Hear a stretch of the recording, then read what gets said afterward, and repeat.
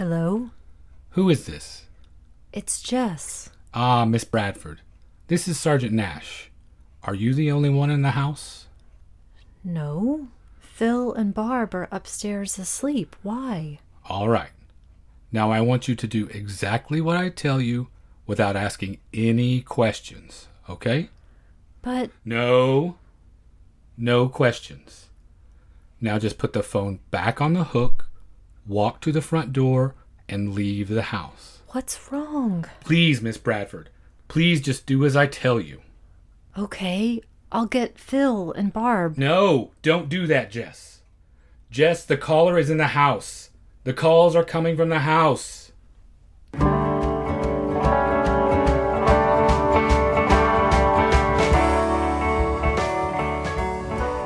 Welcome to the Magic Lantern Podcast, an ongoing, informal discussion of the films we love and the things we love about them. I am Erica Long. I think you mean Scarica Long, because it's cole-o-ween again. It's our second annual round of cole-o-ween episodes. I am the titular Cole in that, Cole Rolane, and each episode of the Magic Lantern will be devoted to one film that we alternately select, and we will discuss why it is significant to us. We are at episode 31 this time around, which is Erica's choice.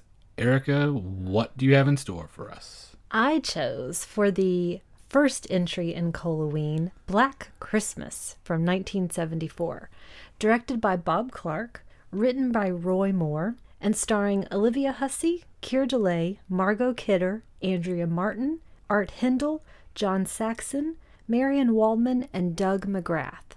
And it's the story of a group of sorority girls who are stalked by a stranger during their Christmas break. Now, I am pretty excited about this episode. Clearly, if everyone could see your face, Grinning they would know. Like a madman. Do you want to know why I am so excited? I would love to know why. I've prepared a little song.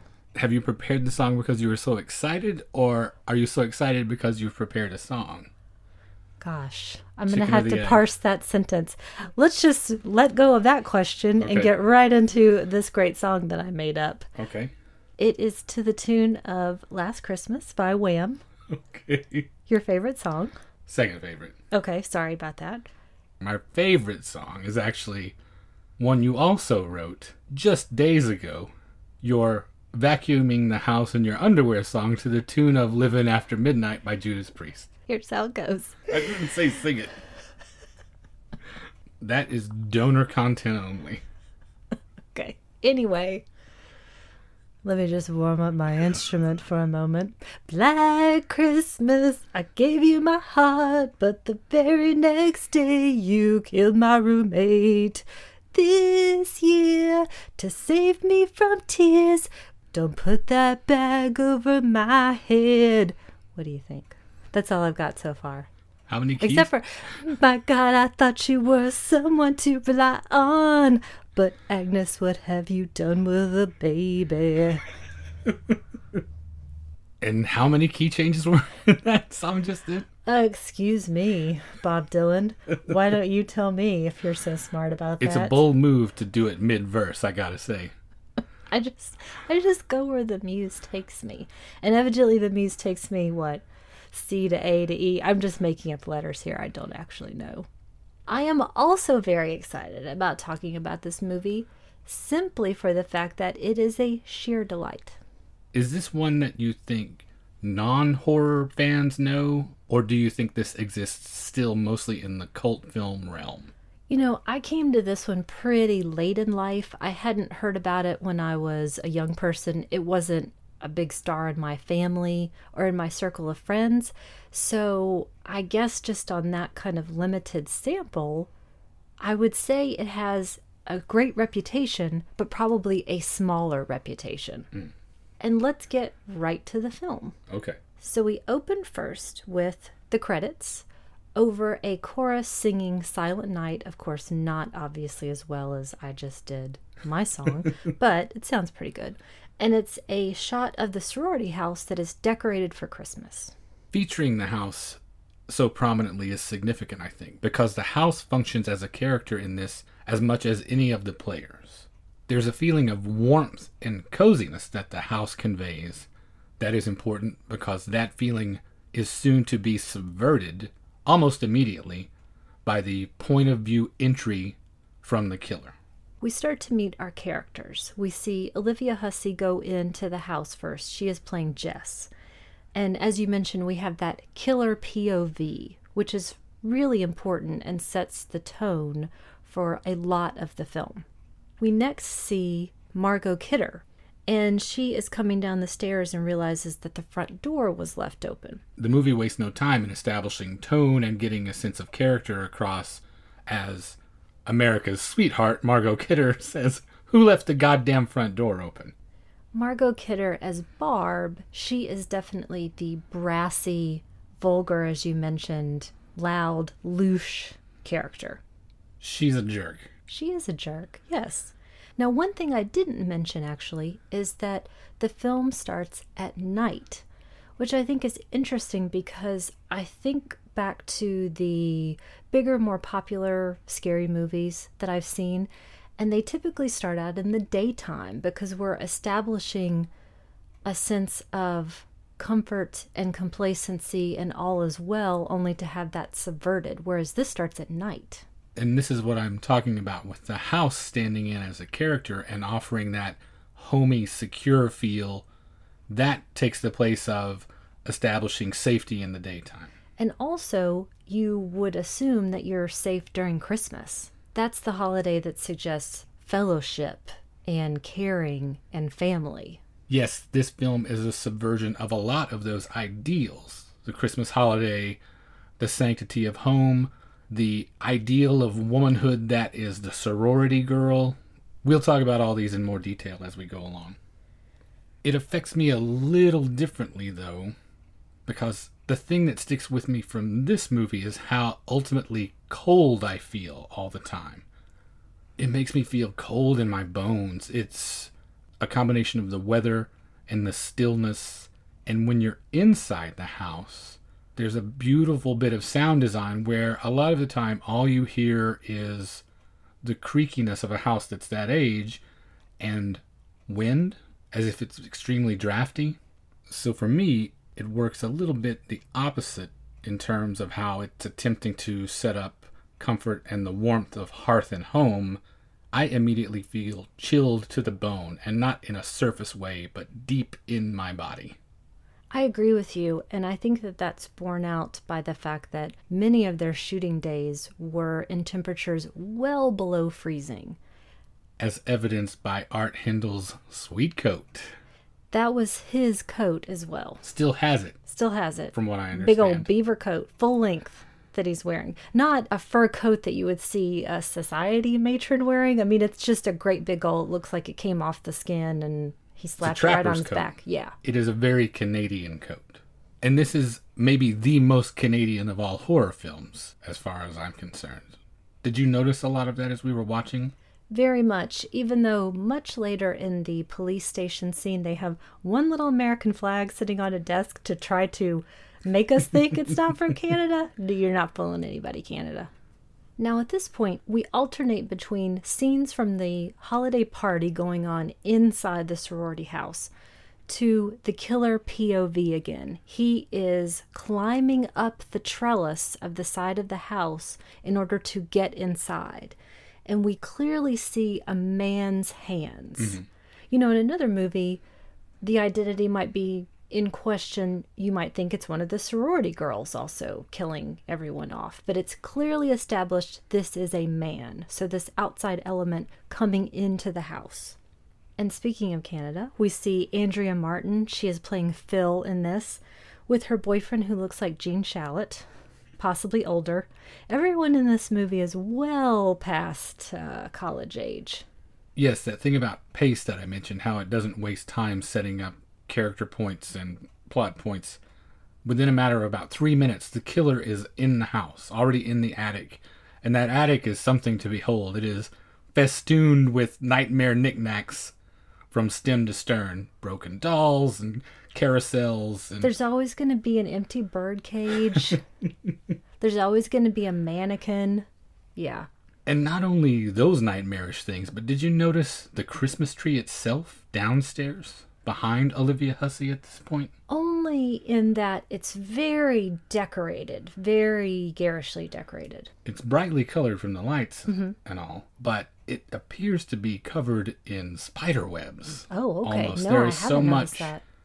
garland or tinsel or whatever is on it. It looks like thousands of spiders are going to burst forth from it at any second. It's the creepiest Christmas tree I think I've seen in a long time.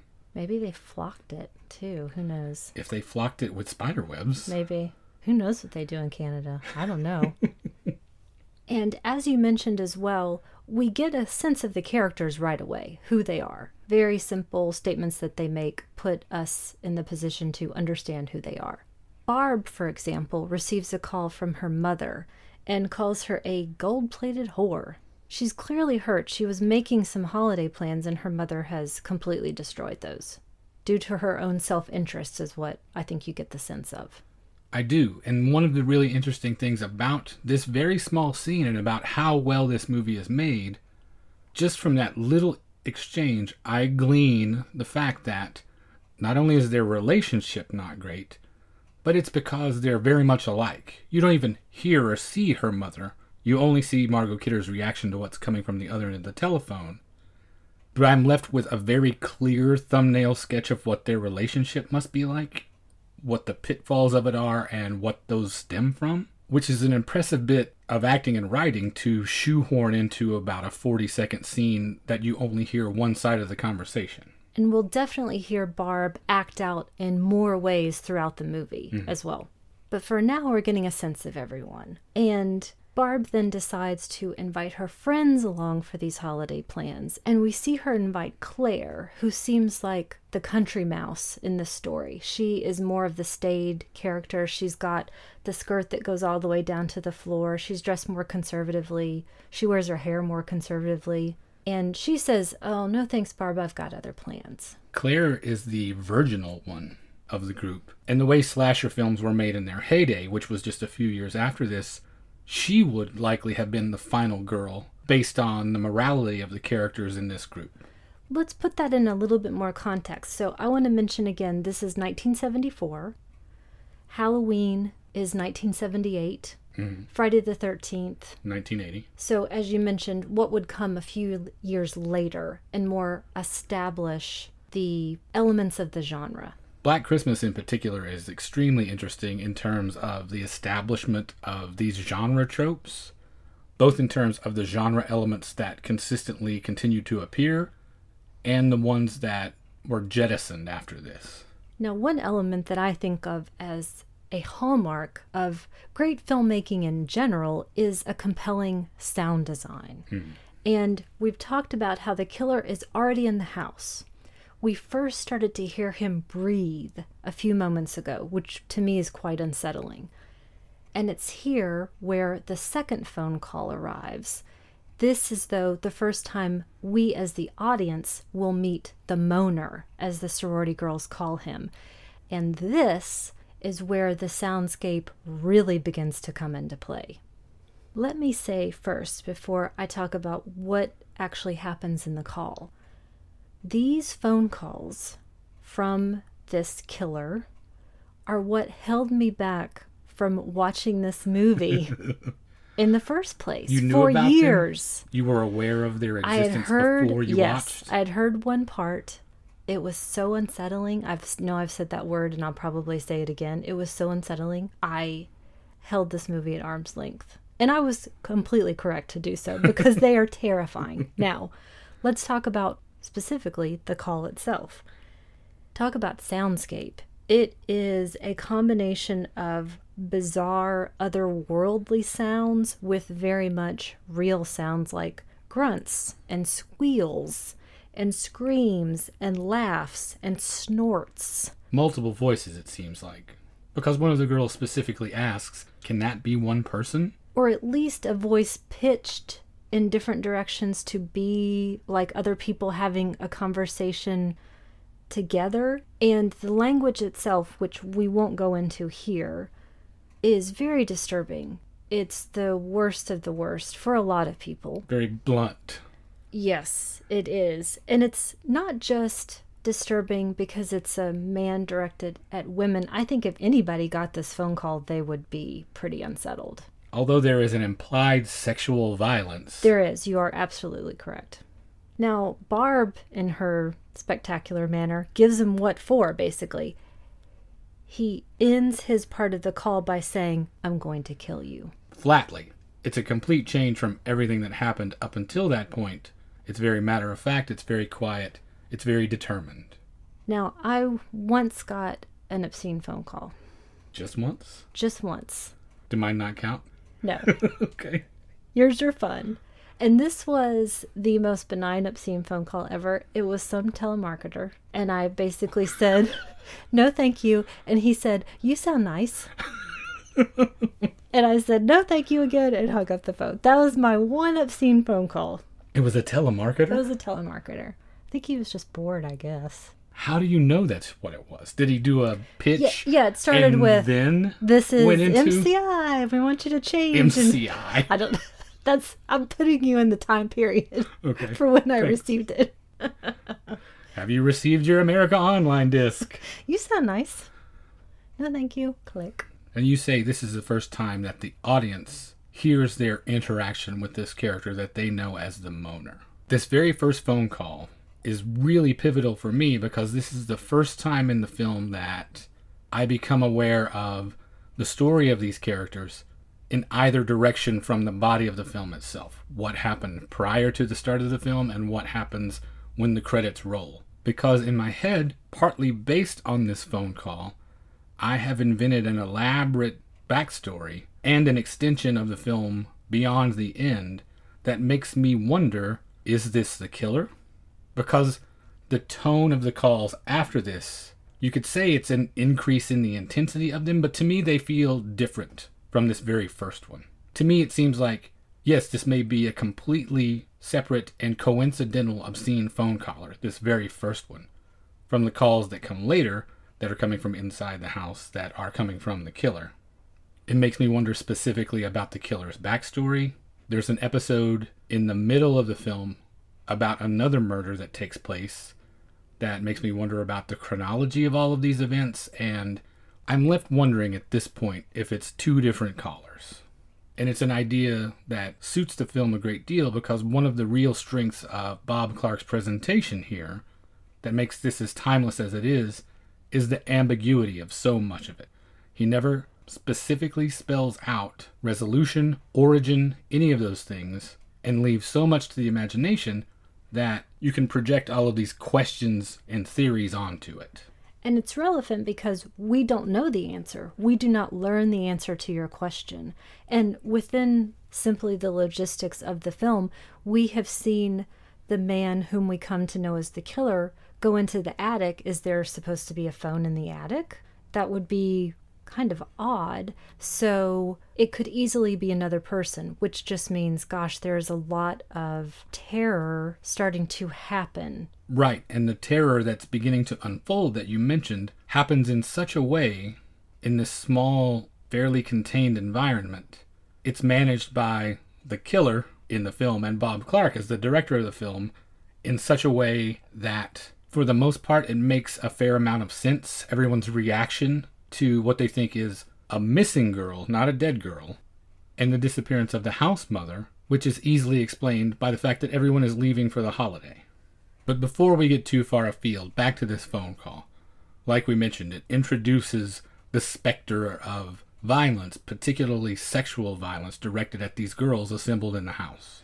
But at the moment, they take it purely for an obscene call, which people get. It's not that out of the ordinary. They're a little frightened by it, but they're as much entertained as they are frightened, it seems like. Now, another element of this terror that's being slowly brought into the story, we learn in the next breath, really, that a town girl was recently raped.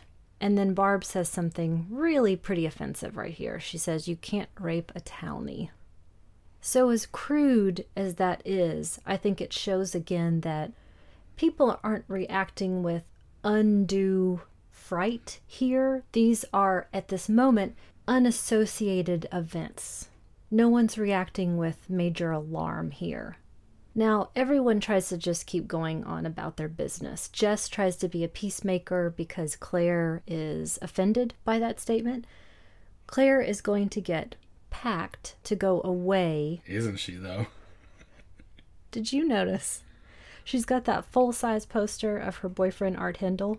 I did notice. Was that a thing that people did? I've never seen a full-size poster of a person that I know in somebody else's Well, he was house. a hockey player, right? So maybe that had something to do with it. Okay. Anyway, sorry. And we see the killer in Claire's closet behind some plastic. This is how Claire is murdered. The killer wraps the plastic around her face to suffocate her, and there's so much noise here. But it's interesting, I think, and we will see this repeated with the other kills in the film. What we actually see on screen is not that much. It's more implied, and then we see her body afterwards. And it was obviously a very violent act, but we don't see all the violence as the audience. No, we see the staging of the bodies for very specific effect. It's one of those things that makes me endlessly curious about the killer's pathology, because he uses them as props in this tableau that he's building as the movie goes along. I also think this is the element that makes the film so rewatchable, is to come back and take your expectation and then see what the reality is. That ambiguity that I mentioned, which is a real strong suit for the greatest horror films of all time. The things you think you saw, for example, Texas Chainsaw Massacre, where you see very little actual bloodshed. The shower scene from Psycho, where you see only a few drops in the bottom of the shower, but in your mind it's amplified so much by how well it's designed and what it sounds like, and therefore the way you remember it, it looms much larger in your imagination. This first kill is also significant for me in that the film is so well made in terms of its tension and release and its pace and just its general artistry that this doesn't feel like formula. We mentioned how it establishes certain genre tropes, but when you're the pioneer, when you're the first one, sometimes it's hard to look back and separate that from everything that came after, but this definitely feels different. It does not feel like it is setting up a mousetrap game, a series of unlikable teens that are just cannon fodder. This feels a little personal, because I like Claire immediately. I think each character has their own set of stakes, whatever it is in their life, and we see that. We understand what it is for each person. All of the slashers that came in this one's wake would have done well to take up this lesson of making your characters actual real people. Whether that be likable or unlikable. Like Margot Kidder. Right. Or more complicated, like Jess. Jess, we learn, has some very serious stakes in this story. Right after we have the first kill, we meet the house mother, Mrs. Mack. The old foul-mouthed granny. She's a drunk as well. She's got some stakes in this. Who has the sherry concession is what I want to know, because that guy is a rich man. There's a bottle in the library. There's a bottle in the toilet tank. It seems like there's one stored in every nook and cranny that she thinks the girls won't look in. To get us back to Jess for a second, we have yet another phone call, which the second the phone rings, I'm on edge again. I don't know about you. But this time, it's for Jess. She says, we've got to find some time to talk. It's her boyfriend, Peter. Now, Jess goes upstairs, knocks on Claire's door. No one answers because Claire did. And then we see her upstairs in the attic in a rocking chair with that plastic over her head, her mouth open, and an adult, the killer, is singing, humming a nursery rhyme, a song of some kind. And now it is the next day. It is daylight again. We see an older man waiting at a clock tower. He gets hit by a snowball. He's asking the young man who goes by if he happens to know Claire. and gets directions to where she lives. Oh, they're in our sister house, eh? Yeah. The most Canadian directions he can get. Sorry. Don't you mean sorry?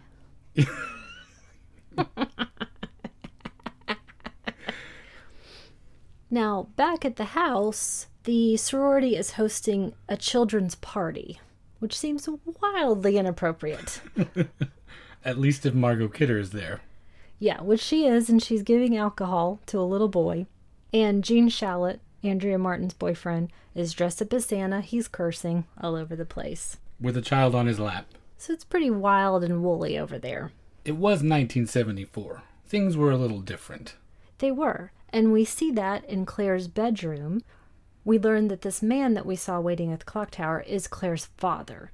So he goes to her room to try to determine why she wasn't there waiting for him.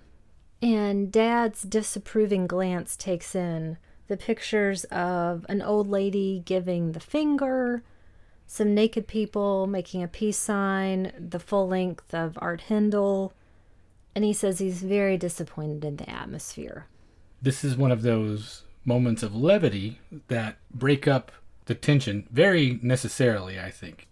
Bob Clark is extremely underrated in my opinion, especially as a genre filmmaker. In addition to this, in the early 70s, Children Shouldn't Play with Dead Things, Death Dream, the guy made a handful of horror films that are still significant, in addition to making A Christmas Story, which everyone on Earth has seen 5 million times around the holiday season at this point.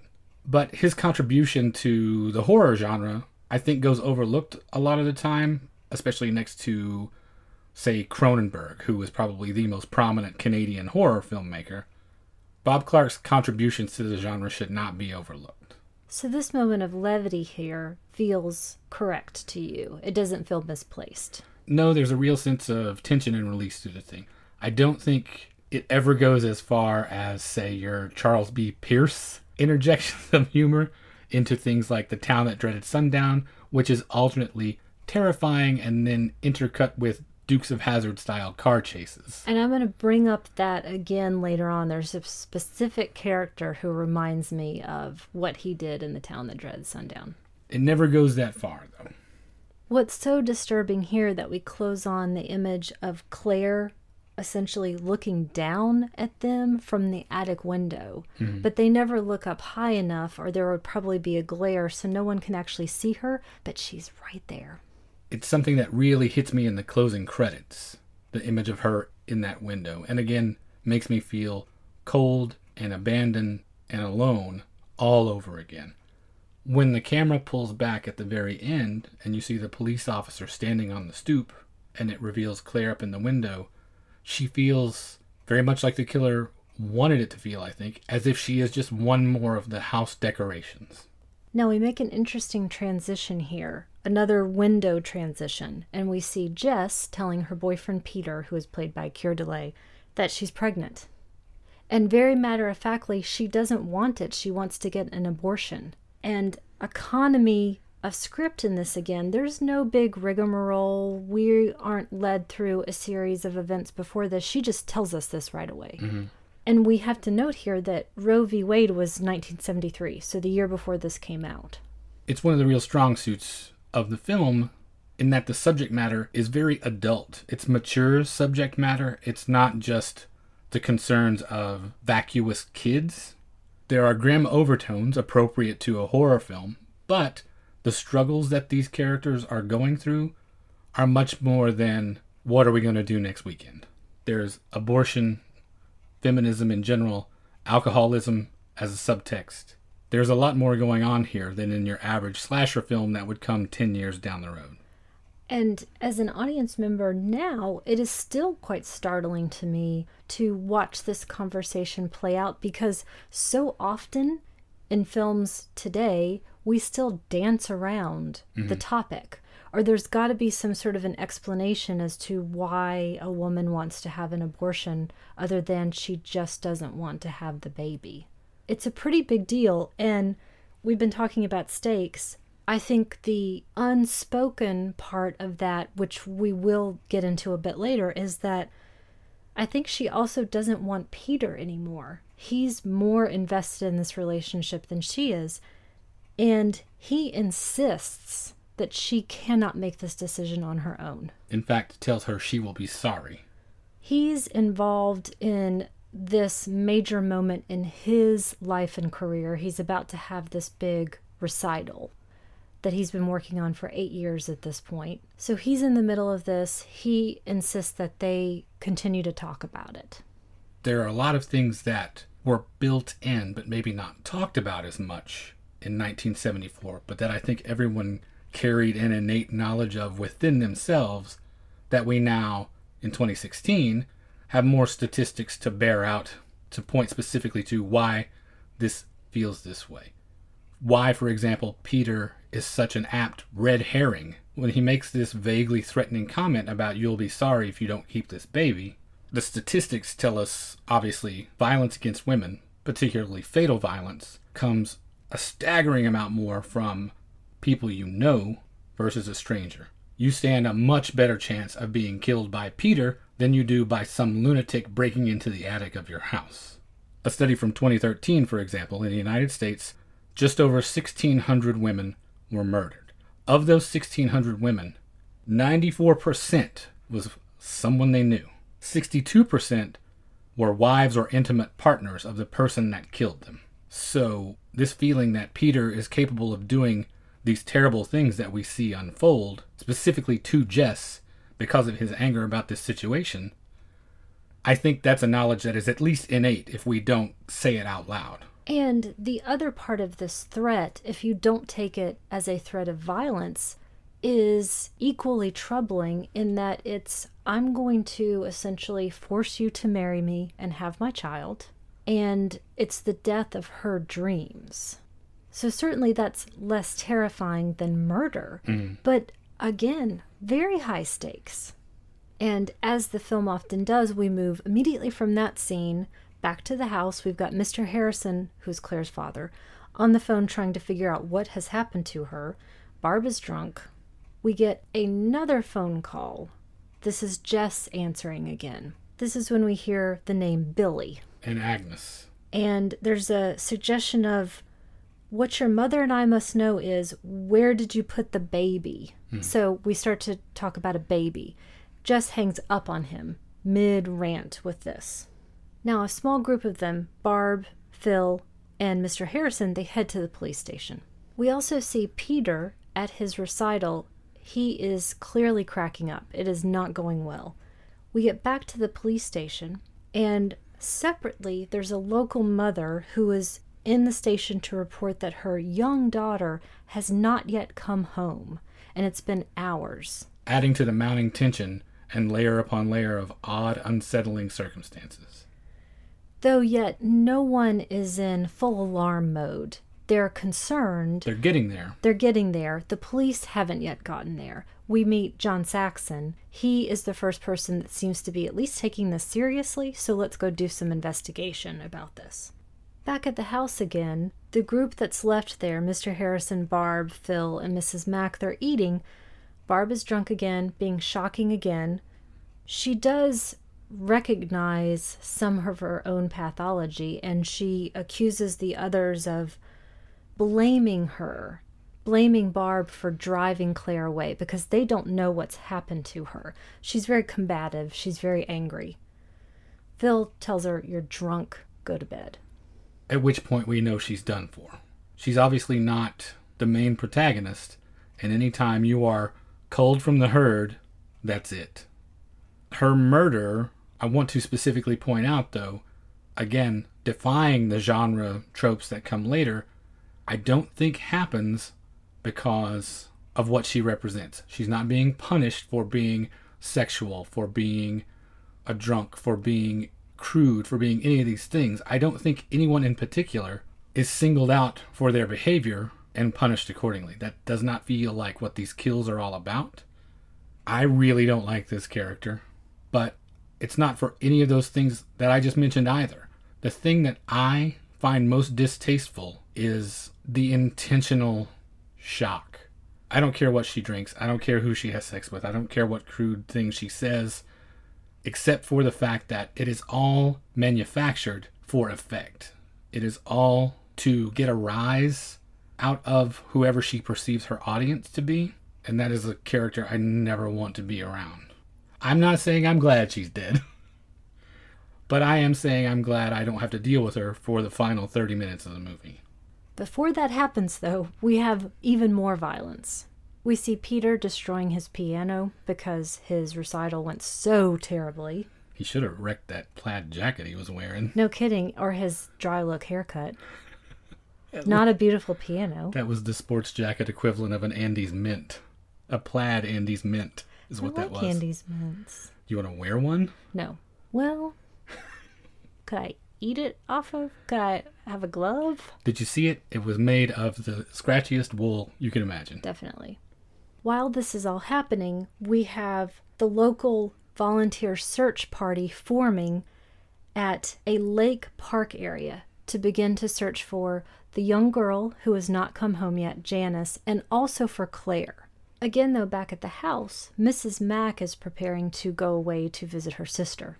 She's packing her vaudevillian steamer trunk full of sherry. I'm assuming also a red tam o' shanter, maybe. Her taxi is honking for her. She is now trying to find Claude, the house cat. She hears something overhead. She goes to investigate the attic. And sorry, it is goodbye, Mrs. Mack. The last of the Red Hot Mamas. Good one. House mother Jim Leahy is dead.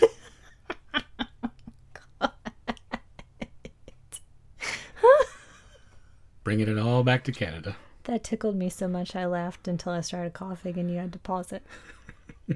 Again, a pretty vicious kill that we don't completely see, but the suggestion of is pretty terrible. She is killed with a giant hook, kind of like Apollo. A block and tackle hook. I was thinking the Apollo Theater, where they bring the big hook to pull you off the stage almost. That's what it makes me think of. When have you ever seen anyone's head smashed in on the Apollo, on Evening at the Apollo? I guess maybe that's Midnight at the Apollo I'm thinking of. No, I think of, again, her vaudevillian stuff, and it seems kind of appropriate that a giant hook does her in.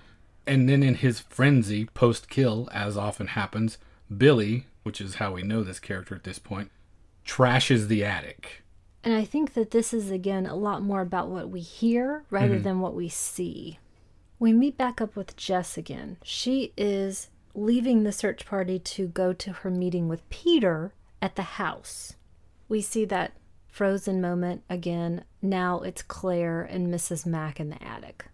Back to the search party, they find something. I love this town because it is full of creeps and weirdos. Not just the killer. All of these guys who are coming around to help, knocking on the door of the sorority house, standing around, taking part in the search party. In this scene, as they find the girl in the park, Janice, there is what appears to be Roman Polanski in a fake mustache around a fire in a barrel. I missed that guy. Gotta watch We'll it go again. back and freeze frame that so you can see what I'm talking about. But not who you want hanging around looking for missing young girls. That makes you think of all of those reports saying the killer always comes back to the scene of the crime. Maybe it's any of these 20 guys.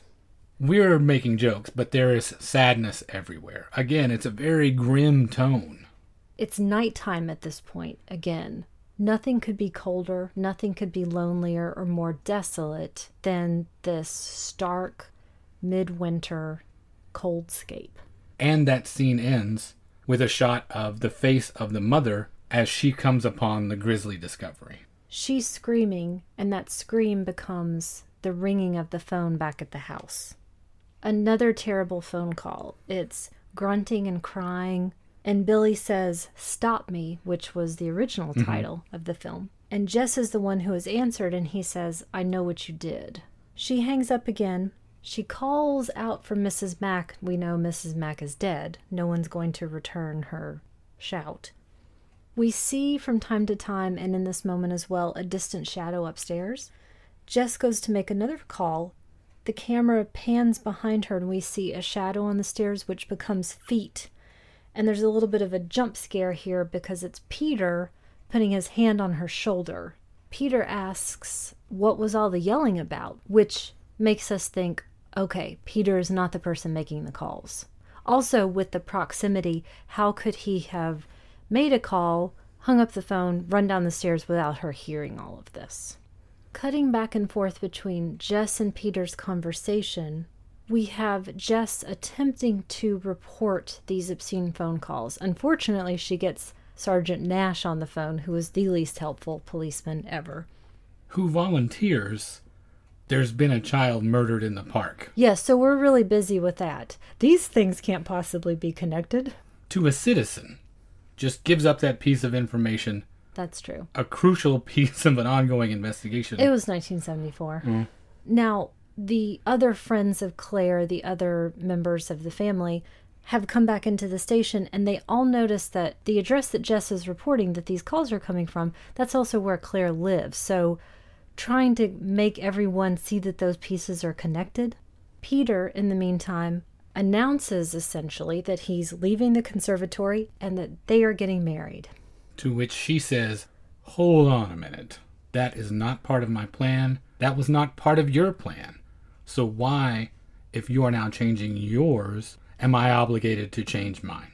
I am not, and so therefore I will not. He calls her a selfish bitch. And there's that looming threat again, if you try to get an abortion. She tells him to leave, and as he's leaving, the lieutenant and the others come into the house at the same time, and you can see John Saxon, the lieutenant, giving him a pretty appraising look. And the lieutenant has brought in my very favorite character, Graham from the phone company. Because, I love process. I love the part where they're getting down to work to see what's happening. And this guy is a very recognizable actor. He is the Christmas tree salesman in A Christmas Story.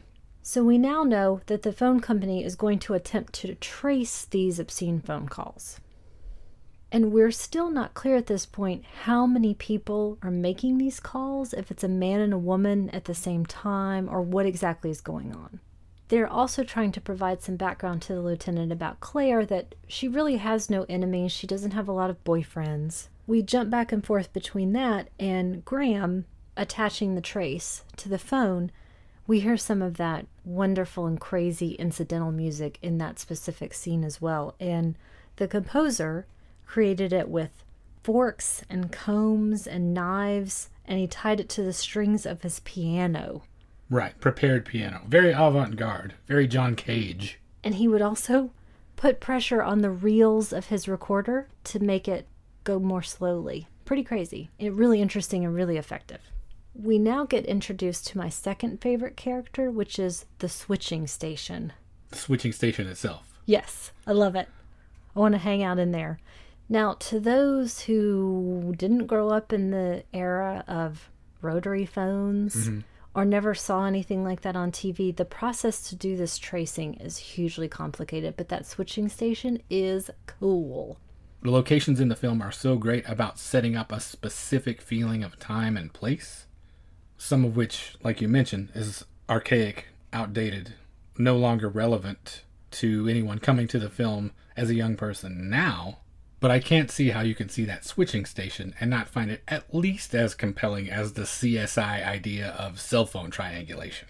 Because in this, a person has to physically move through a building and track signal after signal. It's a race against time. It is, and the specific piece of importance to the story is that whomever is on these calls, Jess, for example, has to keep the caller on the phone for a considerable length of time while this guy at the switching station runs through it to try to figure out where this call is coming from. So both the characters and the audience have to endure these lunatic rants for much longer than anyone should be subjected to, strictly because of the technology. We've got that established. Now, Jess is just waiting. This is the particular moment that I relate to most in the whole movie.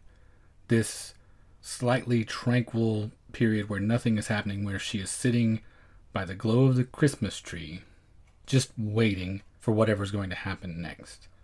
One of my favorite things to do, ever since I was very little, was to get up late at night on Christmas by myself and sit in our very cold house in the middle of winter with no sounds, sitting there by the Christmas tree. I felt like I was the last person on earth. And it was a strangely comforting feeling, but it very much contributes to this feeling that I mentioned from the outset of being cold and alone, and in the case of this film specifically, abandoned. I react very strongly to this scene in particular of her sitting there in what must now be the middle of the night, with no one around, no sound happening, just processing what has happened so far and considering what is to come. As Jess waits, as the lieutenant waits, there's nothing that they can particularly do right now. We hear someone gasping upstairs, and it's a bit of a blind because it's Barb and she's having an asthma attack. Phil hears her and goes in to take her inhaler, and Barb says that she was having a nightmare of a stranger in her room. Phil settles her back in. Barb goes back to sleep. Downstairs, we hear carolers outside, and Jess opens the door to a young group of angelic youngsters singing Christmas carols. She has to stand there and listen to them singing, staring at them while they stare back at her, and it just reinforces my statement from Top Hat that being sung to is the worst thing in the world. Would you classify caroling as worse because of the volume? Is it worse than a suitor to be face-to-face with a dozen dead-eyed little Canadians? Well, they're singing these Christmas carols that have 40 verses. It just goes on forever. It's not a standard 2-minute pop song from 1940. Do you think, though, seriously, though, do you think, is there something in this scene that's conveyed to you that maybe she is softening her stance on this baby thing? Is that a thought that's going through her mind? I don't think so. I think it's just a moment of Christmas cheer. If there had been a moment where she reaches out to one of them or does anything else other than just listen and it's cheerful, maybe, but I don't think so. I think she's resolute. It does double duty. In addition to being incredibly awkward, it also provides cover for Margot getting it with the old crystal unicorn. And that's not a euphemism. I thought actually you were going to say before that it does double duty in that another parent comes up and tells the kids, get in the car and get out of here. Oh, that too. Triple duty. Triple trouble. I think actually it probably reinforces what she feels, just like anytime I go to a department store or a grocery store and I remember why I don't have kids.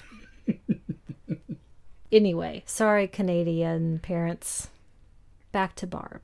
Now, to me, when we see the figure of the killer in this scene, he has similar hair to Peter's. Did you notice that as well? Mm-hmm. The dry look was big. It was. In 1974. It was.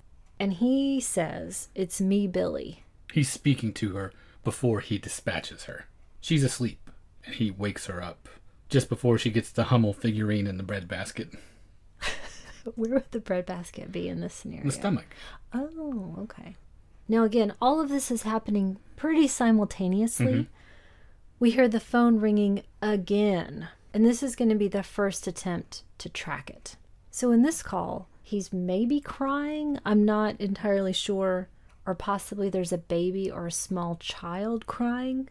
And he screams, just like having a wart removed, which is something that Peter had said to Jess earlier about her feelings, essentially, about getting rid of the baby. That's how he characterizes it. So he exhibits some inside knowledge that either Peter would have or someone that overheard that conversation would have.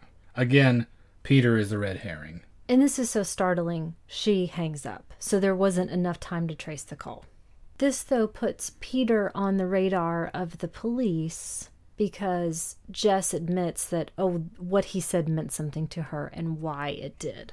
But she's reluctant to accuse Peter of anything at this point.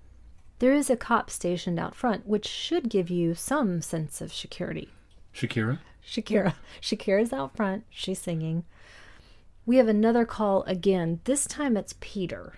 Now we know that everyone is listening in, everyone being police and the phone company as well. So Jess has to specifically get into the fact that she's pregnant and doesn't want to have the baby with Peter.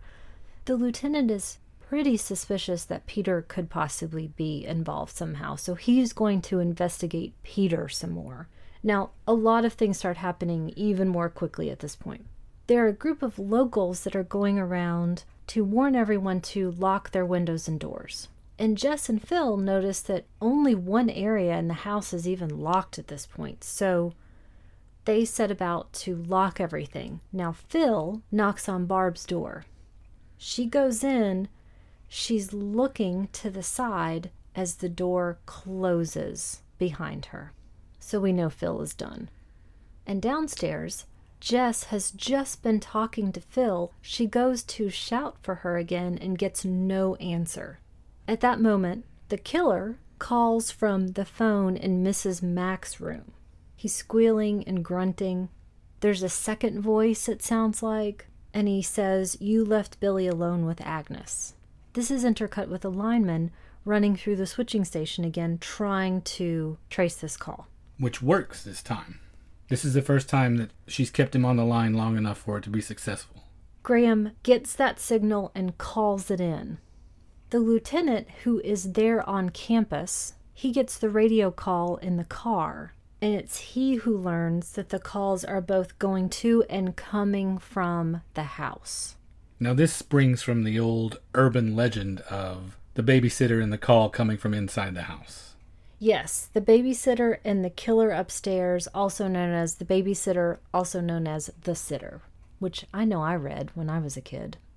Now this is terrifying.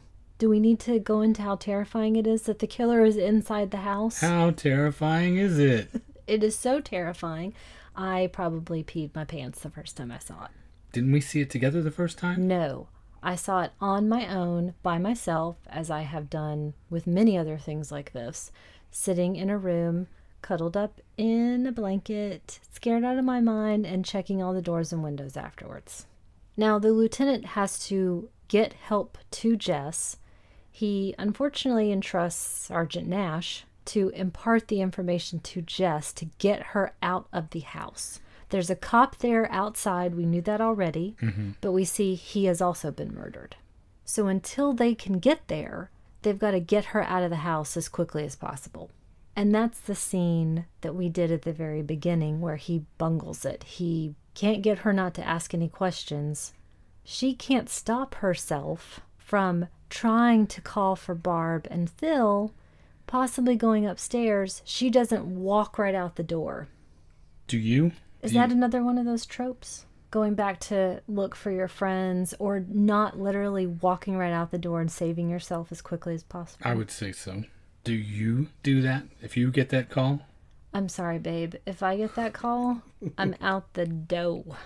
But instead of leaving the house, she goes up to Barb's room to try to rouse her friends, whom she thinks are just fine and asleep, probably. Because again, the series of events is a very short amount of time. She was just yelling for Phil a minute ago. She'd just seen her. They were just in the same room. But instead, she finds herself eye to eye with Billy. She comes into Barb's room, sees Barb and Phil staged in another one of these gruesome tableaus, and she hears a sound. She turns, sees Billy's wide open eye staring out at her from the dark, and he speaks to her. The terror is at a fever pitch now. She slams the door on him and tries to run, ends up running down into the basement because the front door is locked and she cannot get it open, and manages to close that and lock it just before he gets there. And the Foley work on him trying to get into this basement door is unreal. It sounds like the wrath of God on the other side of that door. It is so loud and insistent. It may be one of the scariest pieces of the sound design in the whole movie, even including the creepy phone calls, because it is so overwhelmingly loud and connotes such frenzy and brutality on the other side of the door that it is nothing you want to come face to face with. But just as abruptly, it stops.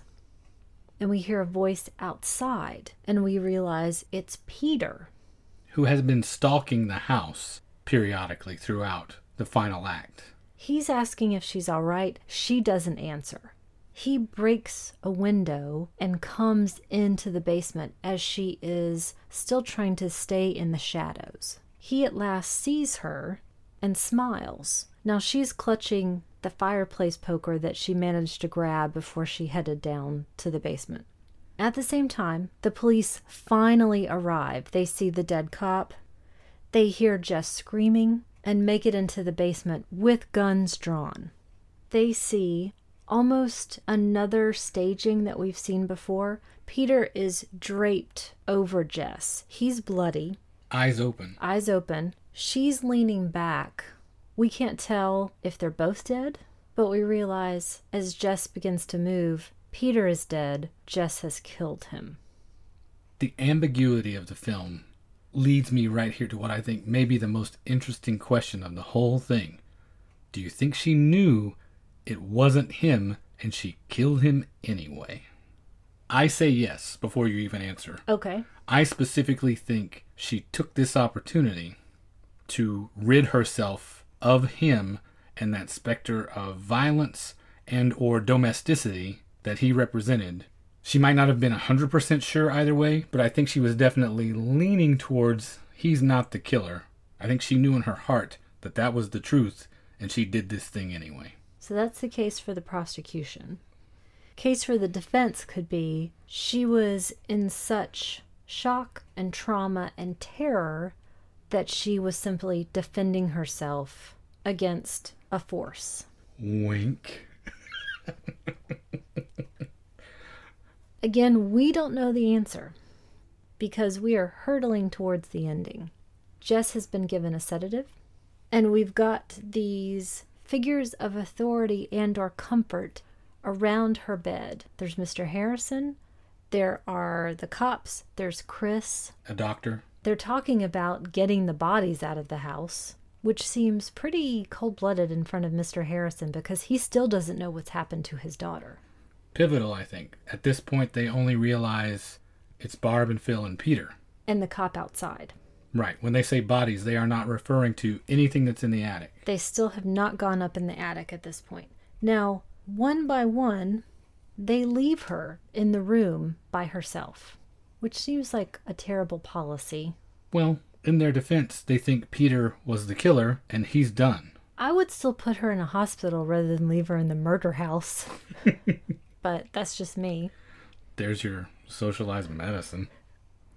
Now, upstairs, we hear rocking and creaking and singing, and a door opens, and a voice says, "Agnes, it's me, Billy." And that's when we close out on the image that you had mentioned earlier of there are two bodies still up there looking down out at us. There's a cop on the porch trying to stay warm. And Jess is the person left in the house on her own, still with the killer. Just prior to that, I really love that touch of how one by one they all leave her. You hear everything, but the camera remains focused on her through the doorway, and you see her slowly, one at a time, begin to be abandoned while you still get to hear their conversations about what has happened and what is going to happen. And the last thing we hear is the sound of the phone ringing. Okay, now that we've come to the end of the film, why in particular did you choose this one for the show? I had a little list in my head of choices I could have made for this first cole-o-ween entry this year. This I like so much. Going back to that idea we talked about of how violent is the actual film, your memory of it and the reality of it being possibly two different things. I think it asks so many interesting questions that it doesn't feel that it has to answer, leaving so much to audience interpretation that it makes it an interesting rewatch. I think it takes on interesting issues, both of the time and of now. I think it looks great. It moves so quickly and in such an interesting way. Well edited, well directed, well acted. It's truly frightening. It's got great scares in it. And you know you've watched it with me. You've seen me jump at the same things after watching it 5 times now. And it plays on real fears that will never go away. And I know once we finish this and I listen back to the episode, I'll come up with 10 other reasons that I'm not thinking of right now. It's great. Now, I know you're a fan as well. Would you have chosen this?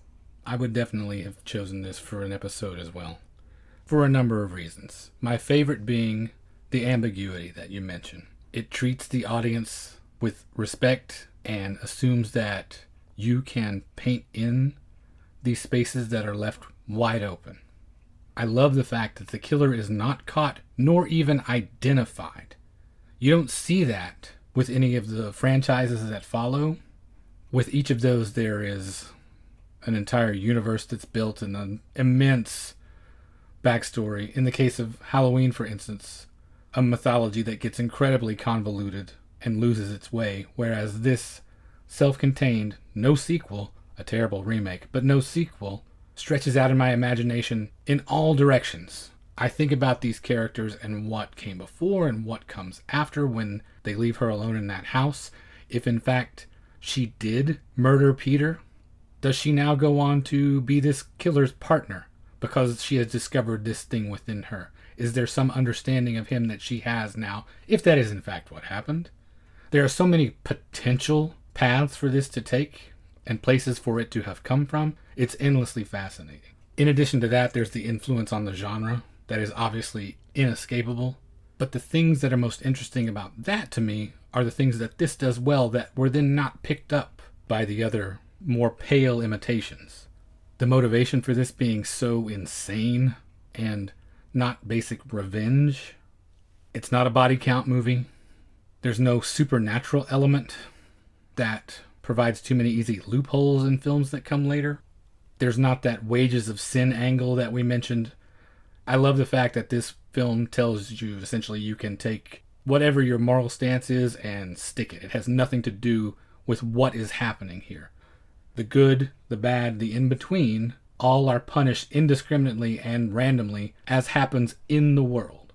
The final girl is not the morally pure one, and we don't have that not quite dead, the killer's body was here, now it's gone, therefore sequel. We don't have any of those things that later cheapened the genre. I love the fact that this avoids all of that. Now that you say that, it crystallizes something I was thinking of. Okay. Which is that unknown factor. The unknown is always going to be the most frightening, even though, statistically, we know that actually it is the known that is quite often the most terrifying and violent. But not understanding or knowing or being told the pathology of something makes it this terrible cosmic joke that's being played on you, that you didn't ask for, you didn't create, and didn't cause. Which I think goes back to what I was saying about it playing on audience fears that don't go away. And in keeping with that moral ambivalence that I mentioned, I also love that it's not conservative in the way that most slasher films are.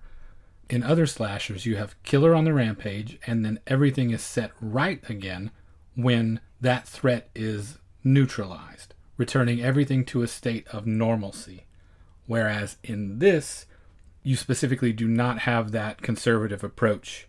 There is no happy ending. There is no resolution whatsoever. There's only the looming threat of more violence. And it subverts a couple of very specific ideas. The feel-good holiday film, which this is the first seasonal slasher that came along. Yes, the first tie-in to a holiday.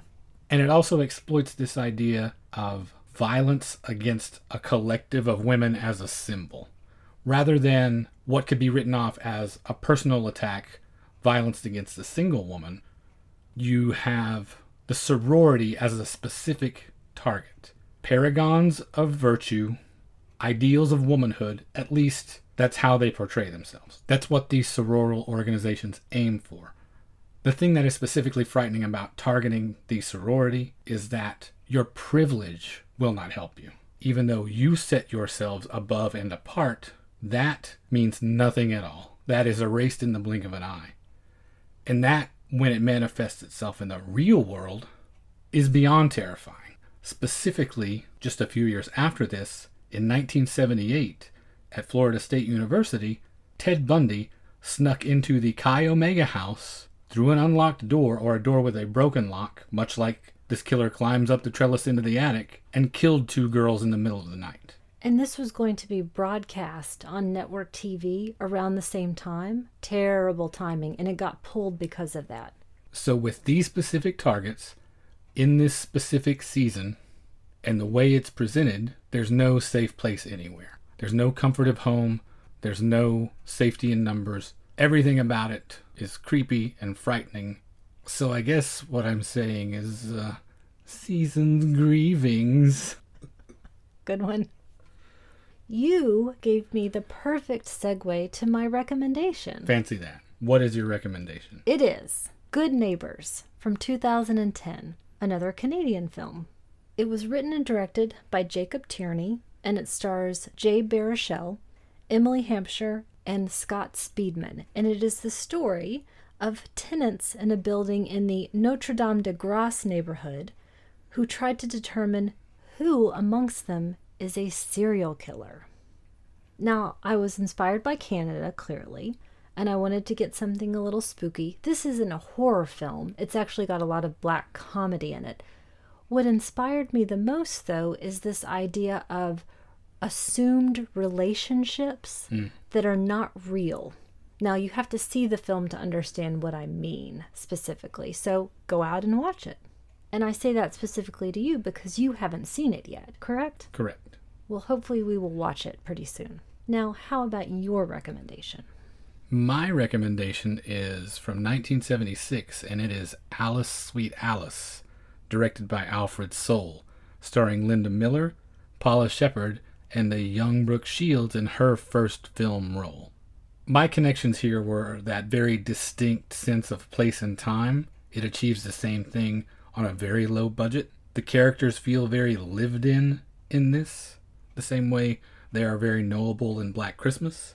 There's obviously the Christmas and communion connection of religion and ritual, finding comfort in those things, and that being subverted because it is the story of a young girl who is killed at her first communion, and her increasingly strange and withdrawn sister becoming a suspect. There is one of the all-time great cringe-inducing scenes in this where the murderer in this iconic mask and yellow raincoat is stabbing at a woman who is trying to climb the stairs, and you see knife go into leg, into foot, in what is somewhat explicit detail, but it's one of those instances where they are being stabbed seems so painful. For instance, if you see someone get stabbed under the armpit, and you think about how much that would hurt, this stabbing straight into the foot affects me the exact same way. I cringe every time I think about it. It is one of the low-budget gems of the mid-70s second-tier horror films, I would say. Not quite the classic that Black Christmas is, but definitely worth a watch. That's two wonderful recommendations again. Good Neighbors from 2010 and Alice, Sweet Alice from 1976. And that brings us to the end of episode 31. Before we get into anything else in our housekeeping section here, we want to say a very special thanks to Jane Sankner for her generous donation this past week. Jane is one of our most faithful listeners, and she sent us a very nice note that said, "It's always a pleasure listening to your podcast. It never fails to make me think and smile. Keep up the great work." Thank you very much for that, Jane. Jane totally gets what we're trying to do here. I'm glad that we make her smile. If you would like to be as cool as Jane, although very few people are, you can leave a donation for us via the website, magiclanternpodcast.com, where there is a donation button just down and to the right on the homepage. If you would like to get in touch with us for any other thing, you can reach us via email at magiclanternpodcast@gmail.com. We are on Facebook and Instagram. You can just search for Magic Lantern Podcast at either one of those places. We are on Twitter at Lantern_cast. And we have a lot of people to thank for the past couple of weeks, because not only did we have a great response to our episode about the Exiles, but it was also International Podcast Day last week, and a ton of people were kind enough to share us with their friends and followers. Buddy Tate, Mateo Boscarol, Grindhouse Dave, Travis Trudell, Tim Lego, Jeff Duncanson, Mark Herney and Aaron West at Criterion Close-Up, Leon Huxtable at the Yeah G'day podcast, Daniel Fern at the Loved That Show podcast, Cheryl Jones at the Movies Made Me podcast, Craig Eastman and Scott Morris at Fuds on Film, who just did an excellent episode about 70s horror, probably my favorite time and place in the whole wide world. So if you haven't listened to that yet, go check them out. Mike Pallas on the Pod Kiwi, Megan Patton and the folks at the Slash and Burn podcast. And I wanted to say an extra special thanks to Dennis Doros at Milestone Films, who not only shared the link to the prior show, but also sent us a very encouraging note about that episode about The Exiles, a film which they saved from oblivion. So infinite thanks to him for all the work that they do for film lovers everywhere. I also wanted to mention that I was recently on an episode of Planecast with our friend Doug McCambridge discussing The Wrestler, which was a really good time. Thanks for having me on, Doug. And last but not least, I wanted to say thanks to Elijah Wood for retweeting Erica's Greasy Strangler picture, which took it from a few hundred views to 40,000 views in a matter of seconds. So countless people saw that disgusting photo of you worldwide. And my cool Greasy Strangler wiener. Exactly. You have to see the photo to understand what I'm talking about. We are on iTunes and Stitcher Radio. If you would like to subscribe to, rate, or review the show, that would be fantastic. We are also on Google Play for you Android listeners. And finally, you can find all of our episodes, including supplemental material and that donate button, at the website magiclanternpodcast.com. And thank you for listening to the Magic Lantern Podcast.